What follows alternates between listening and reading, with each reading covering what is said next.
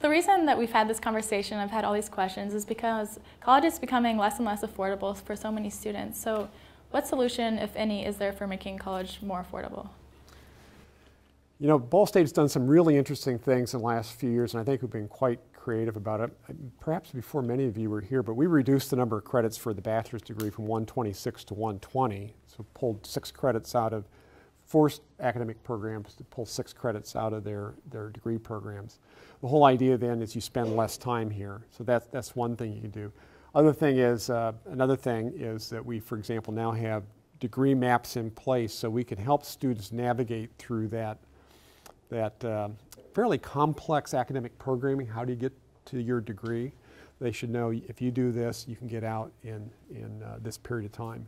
We've made degrees in 3 available, so you can graduate in 3 years in many of our academic programs. And some of the most credit heavy and restricted programs are the ones that are most effective at this, like nursing. We have a number of nursing students who do the degree in 3. In fact, I was talking with one of our, the parents of one of our baseball players, as it turns out, who's finishing a degree in 3 years in entrepreneurship and is likely to get drafted into the pros. So I don't know what that'll have to do with his degree, but well, maybe something.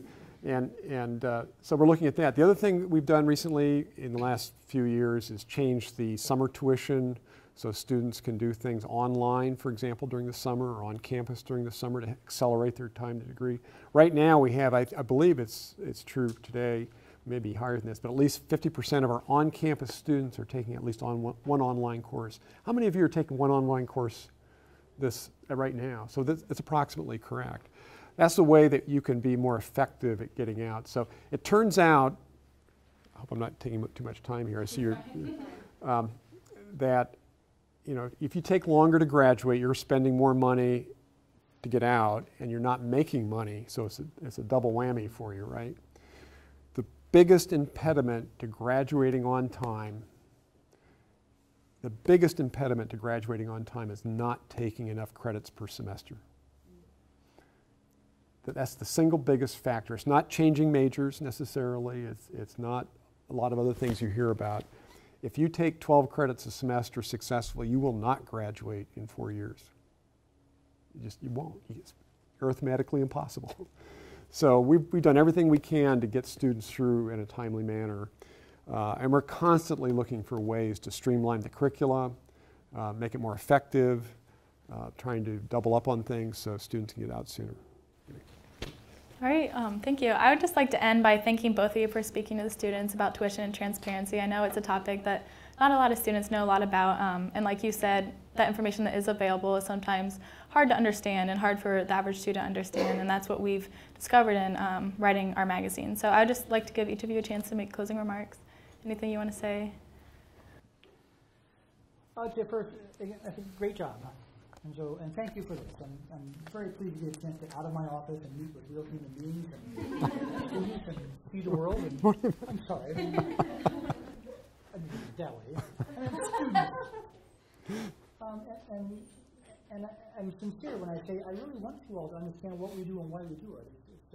It's a burden doing your job, quite honestly, a burden that I take very seriously, but I enjoy a great deal. And if I had your input, I knew what you wanted, what was important to you, and that you wanted to understand this stuff, I'd be very, very happy to help you. So maybe the next conversation can be help us understand a little bit more about the budget and how it's put together, and love to come back sometime.